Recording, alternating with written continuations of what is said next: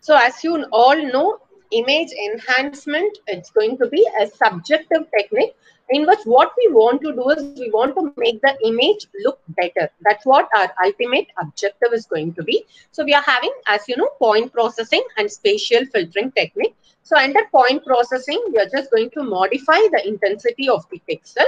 That is the gray level of every input in pixel. It's going to be modified or transformed to some other gray level value using a transformation function. Okay, so for that we are having different gray level operations. Like if you want, like whatever we are doing in our television, like you are having contrast stretching, you can just increase the contrast or decrease the contrast. And thresholding operation, what it is going to be is above a particular threshold, you just map the value to 255, and below a particular threshold, you map it to 0. So you are just converting gray level image to a black and white image. And coming to simple intensity transformations, we can have image negative, contrast stretching, gray level slicing, and bit plane slicing.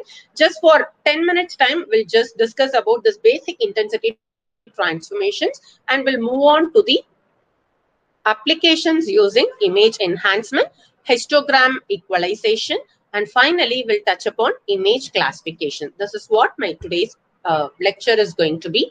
So as you all know, image negative, you are just converting or taking the negative of the image, just like photographic negative. You're just going to do the transformation function.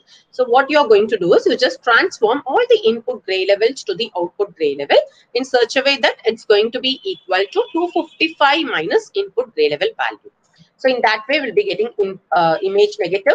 And law of transformation, power law transformation, since all these things are taught to you by Venkateshwaran sir, without much delay, we'll start with MATLAB